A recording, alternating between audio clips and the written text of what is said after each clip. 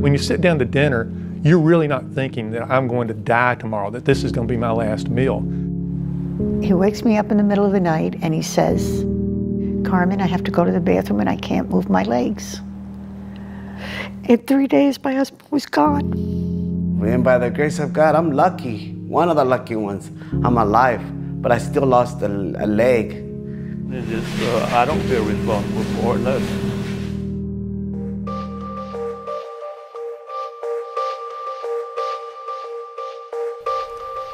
Since 1989, more than 700 people have become gravely ill from Vibrio vulnificus, bacteria found in raw oysters from the Gulf of Mexico.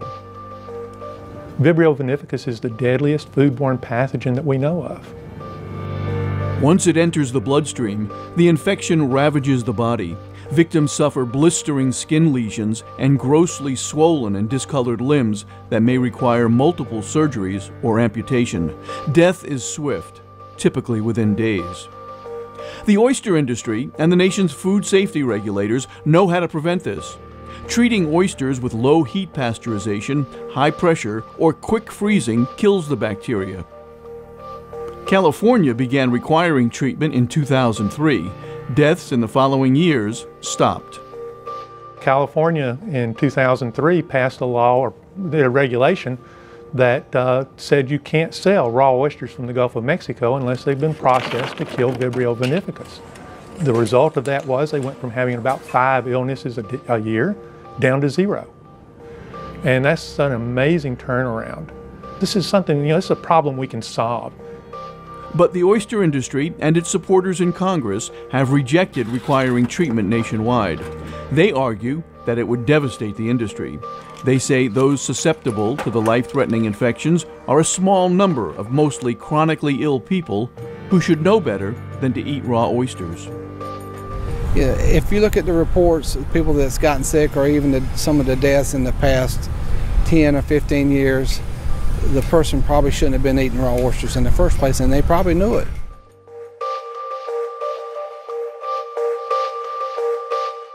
The Sun Sentinel found that Florida's oyster safety system depends on harvesters and dealers to follow rules that are difficult to enforce and leave consumers vulnerable. The penalties for violating those rules are light, if any. 4 people died in just 6 weeks from eating oysters traced to Apalachicola Bay seafood in Florida's Panhandle. Inspectors found that suspicious, but did not fault the company. I don't feel responsible if he ignores the warnings on the boxes not to eat them if you're sick. So, now if he go ahead and that's like telling somebody, if you can't swim, don't jump off that bridge up yonder. Healthy people aren't at risk of serious infection, but Vibrio vulnificus quickly becomes life-threatening in some with underlying conditions, such as liver disease, diabetes, cancer, or AIDS.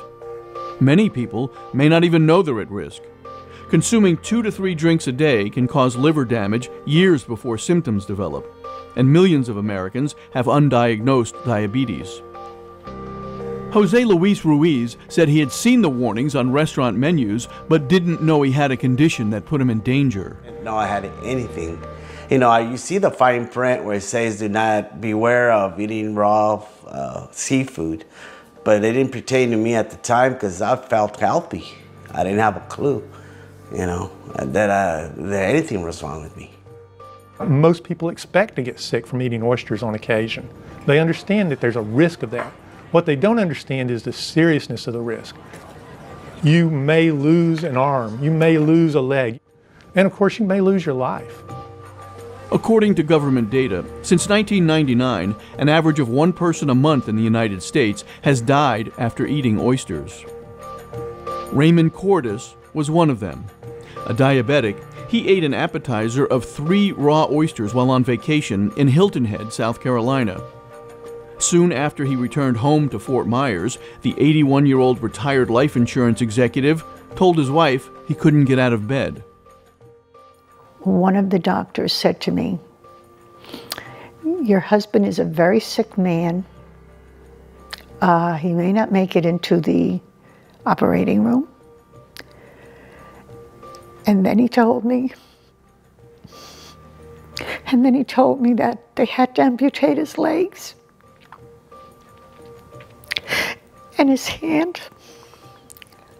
And I think I was numb from then on. I did expect that if he was going to go through all that at least he'd live. Illnesses are most prevalent from April through October, when Vibrio vulnificus flourishes in the warm Gulf waters. Researchers first identified the bacteria in oyster deaths in 1979. It was about that time that the industry began harvesting more oysters year-round, not just in the winter. And so the more you harvested oysters in the summer, the more people were exposed. During the 1990s, some concerned oyster processors developed technologies that kills the bacteria. Treated oysters are now served at some casinos, cruise ships, and larger restaurant chains. Red Lobster has served only treated oysters for 15 years. But you won't find them on the menus of many South Florida restaurants because owners say they cost more and don't taste as good. The difference would be like saying you have a plastic couch and calling it leather. And it's really a plastic couch. I mean, if you're going to eat a raw oyster, you want to eat a raw oyster. You don't want to eat a frozen raw oyster. You don't want to eat a pasteurized raw oyster. I mean, you want a raw oyster. Sherman said there haven't been any Vibrio vulnificus illnesses at Southport. Treatment has proven to prevent serious illness and death. In 2009, the FDA tried to use California as a model for the nation by requiring all raw Gulf oysters to be treated in the warm months. And the industry immediately went to their members of Congress, and they went to their state legislatures, and they got political forces behind them. And FDA was called to carpet by members of Congress, powerful members of Congress. In 3 weeks, Florida Senator Bill Nelson and Gulf Coast congressmen introduced bills to stop the FDA. And what we seek here is an understanding of the power and significance of this industry. 3,500 people directly employed, hundreds if not thousands of restaurants, small business suppliers, operators engaged in this industry. And a rule like this, if it would go into effect as suggested or proposed, could have a devastating effect. In a 2010 presentation to a seafood trade group, an insider explained how the industry galvanized congressmen against the FDA. We established a huge press blitz, a lot of websites, petitions, got a lot of publicity. We sent them a pretty clear message. They backed down. Many of the claims by lawmakers were exaggerated. They said the regulation amounted to a ban on raw Gulf oysters. It wouldn't have. They said the problem could be better solved by educating at-risk consumers. But education had already proven ineffective. They said it could put thousands out of work and triple the cost of oysters. A study for the FDA later showed the effect on jobs and oyster prices were overstated. But it worked. The industry not only defeated the FDA, it got a law passed requiring congressional approval if the agency ever tried to require treatment again. Kimberly Bliss blames congressmen and their industry for her mother's death. Somebody somewhere decided it was too cost prohibitive or it would affect their bottom dollar. It wasn't worth the money it was going to take to prevent this from killing people. They're responsible for their deaths. They have blood on their hands. Her mother, Virginia Barano of North Florida, died last year after a lunch of raw oysters with her husband. She's one of at least 115 people in the U.S. who became seriously ill, lost limbs, or died after Congress and the industry defeated the FDA. Wait till it's your mother. Wait till it's your sister or your brother that simply goes out to happy hour, eats some oysters, and is dead in 6 days. Then they might open their eyes and care.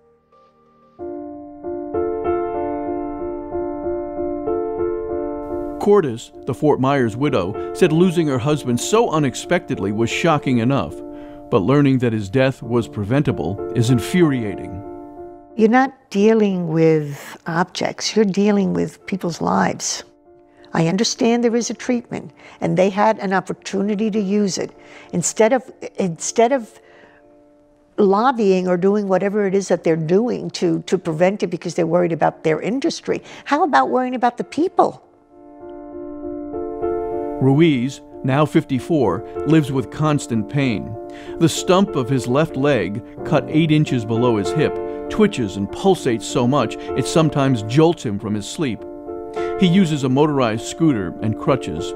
A prosthetic leg is too painful to wear. I have pain every day, 24/7. I feel like my leg's there, and I feel like it's somebody sliced my foot, and I have the skin's hanging. I feel like I have barbed wire around my ankle, around my calf, that it's not there, and then pain in my knee. Following his amputation, Ruiz could no longer run his business making custom stone and brickwork. My business went down. I mean, I couldn't do it with one leg anymore. Yeah, I lost everything, a lot. I mean, I'm alive. I thank God for that, but you know, it's really changed our lives.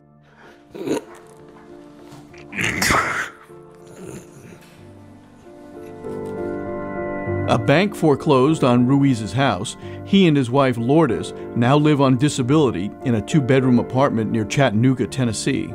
Lourdes Ruiz used to enjoy going out dancing with her husband. Now, she just tries to spread the word. There's a lot of stairs, and we like to tell people, you know what happened to my husband? He lost his leg and almost his life for eating raw oysters. And they're surprised. They're shocked. Are you serious? They don't know. People don't know.